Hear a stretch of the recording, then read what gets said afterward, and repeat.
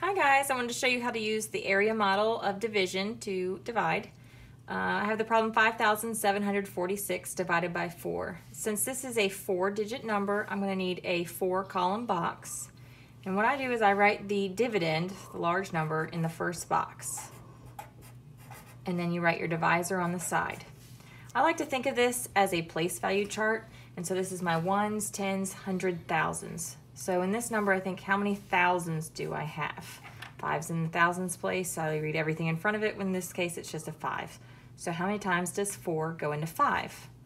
1 time. But since it's the thousands place, it's not just 1, it's actually 1,000.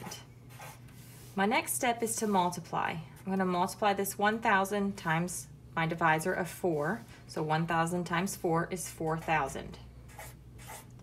Then I need to subtract. And I get 1,746. I'm going to move this on over to the hundreds place of my place value chart.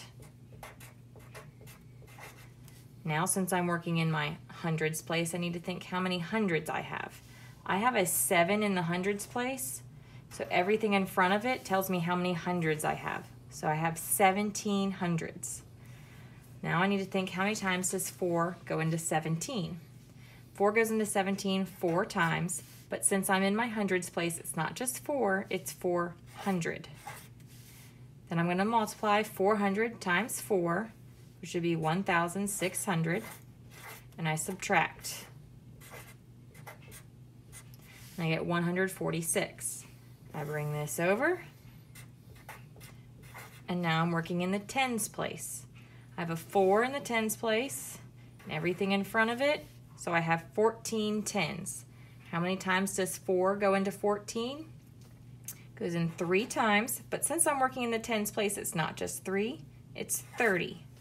Then I multiply 30 times 4, which is 120, and then I subtract, and I get 26. I bring that over. Now I'm in the ones place, and now I have everything in my box. So how many times does 4 go into 26? It can go in 6 times. I multiply 6 times 4, which is 24. I subtract 26 minus 24. I have 2 left over. I have no more boxes left.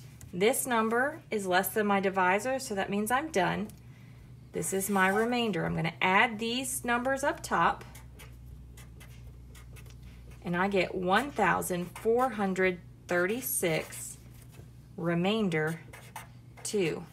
If I'm going to check my answer, I'm going to take this number right here, 1,436. I'm going to ignore the remainder for just a second, and since the opposite of division is multiplication, I'm going to multiply my quotient by my divisor, which is 4. If I do that, I'm going to use partial products. I have 4 times 6, 4 times 30, 4 times 400, and 4 times 1,000.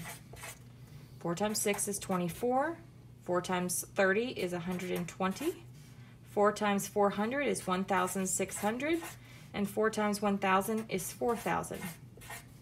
I add these numbers up, 4, 4, 7, 5. So I have 5,744. And then I need to add my remainder, which is 2. And I get 5,746. If this is the number that I started with, this is my dividend, then it checks out. And that's it. Thanks so much.